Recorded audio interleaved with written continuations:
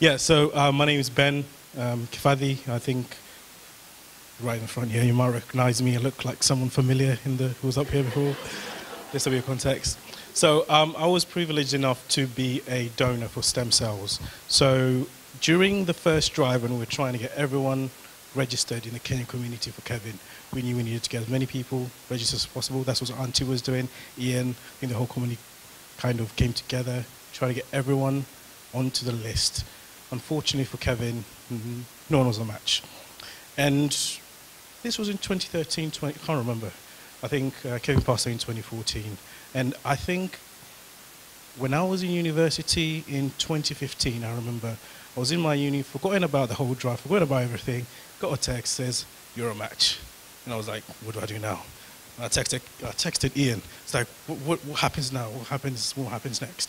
So I was a bit panicky. I didn't know what to do because obviously everyone wants to kind of be part of it. They're willing to do it. But when it actually happens, you're like, whoa, I didn't expect this. I know most of you have actually registered to be a donor, but when the call comes, when the text comes, what do you do?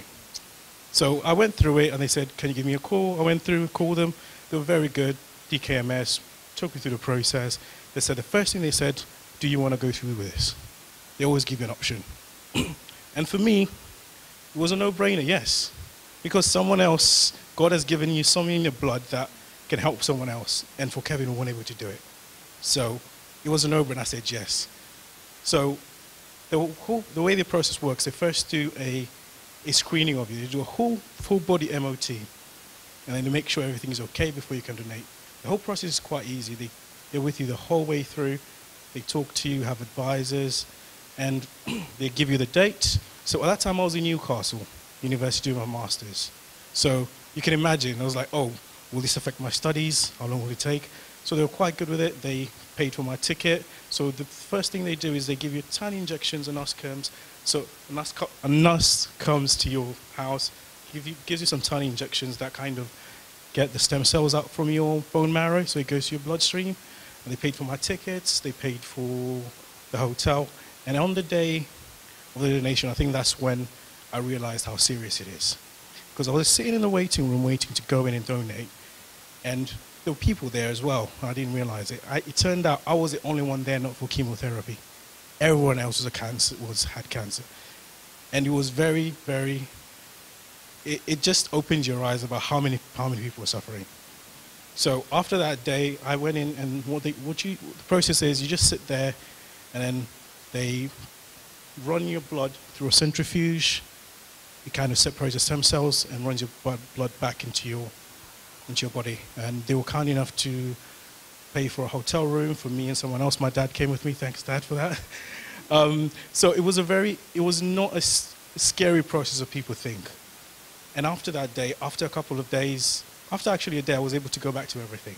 So what I'd say is, it's not as scary as people think. I had that mentality as well.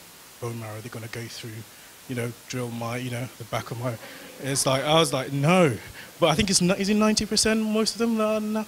Yeah, over 90% is not. And I'm telling you, just sit there for like 8 hours. I watched like 8 episodes of a show called Friday Night Lights.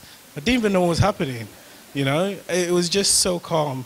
But then that saved someone's life. It's not just that person. Also the families of the people who were affected. You know how Auntie was affected, Ian, the whole Kenyan community was affected by this death. So what I'd say is, if that call comes, I'd ask you to say yes to it, because it's not just saving one person's life, affecting a whole community around. So if you've not swabbed, if you're not being swabbed, there are going to be people who are going to be taking your names and swabbing you. You never know. That call might be you. I would have never imagined it would have been me. Yeah. And if you want any more details of how the process works and how I went through it, just come have a chat with me. Auntie, I think Ian went through the same process as well. So feel free to have a chat with us. And you never know, you might be saving someone's life. In 2012, when I was like hoping for Kevin. Unfortunately, after Kevin died, I was like, oh, I might, you never know. But then that call came nearly 4 years later. So you never know. So I'd ask you if when you get that call and if you haven't registered, please register.